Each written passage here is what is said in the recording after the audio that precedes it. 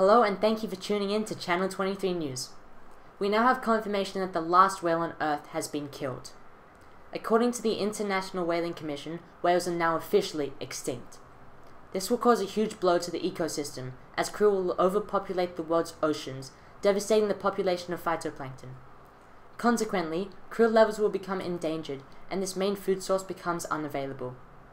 Next week, the World Food Programme is hosting a meeting in Beijing to find a new food source, as the world plunges into extreme famine.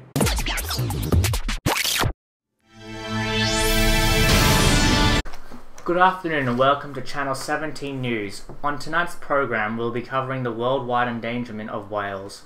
Whaling, which has been practiced internationally for over 1,000 years, has led to whales now nearing extinction.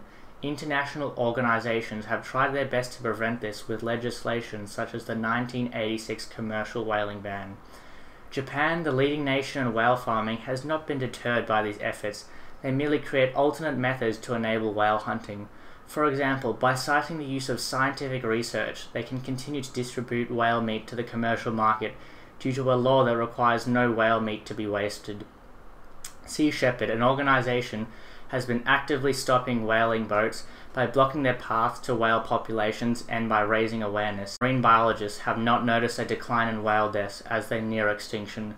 Tomorrow, the International Whaling Commission is hosting a meeting in the UK to help prevent the extinction of whales. And now we will take you to the Olympics.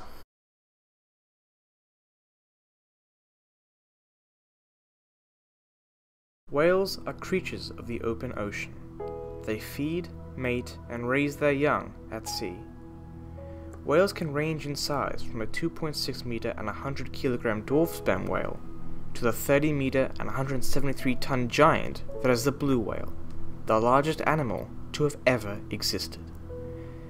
This makes it hard to believe that these majestic creatures are still being hunted relentlessly throughout the world for their oil and meat. While Norway and Iceland both rejected the moratorium on whaling, declaring their intention to resume commercial whaling, Japanese authorities ostensibly claim their whaling operations occur on a scientific basis. However, this is disputed by conservationists.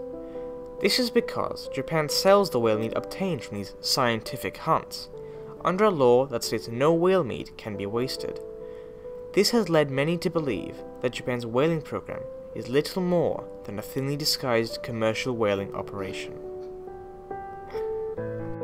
Some countries argue that whaling is an integral part of their culture, and they should continue the practice as a tradition.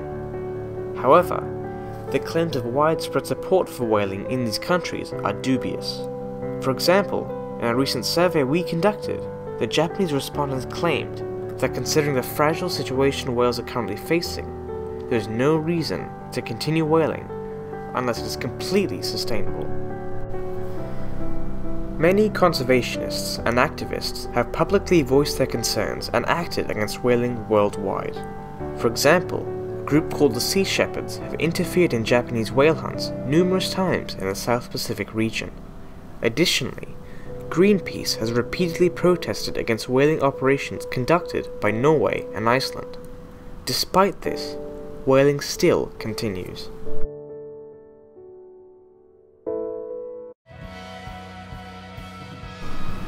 However, while activism like this is a worthy cause, the only way to make a lasting change is to raise awareness and educate people about the serious risks whaling poses to the marine environment as a whole. This is because currently 50% of people have minimal knowledge of whaling according to our survey. Once people are educated, we can hold rallies and sign petitions, forcing whaling nations to bow to public pressure and cease the barbaric practice that has plagued our oceans for far too long.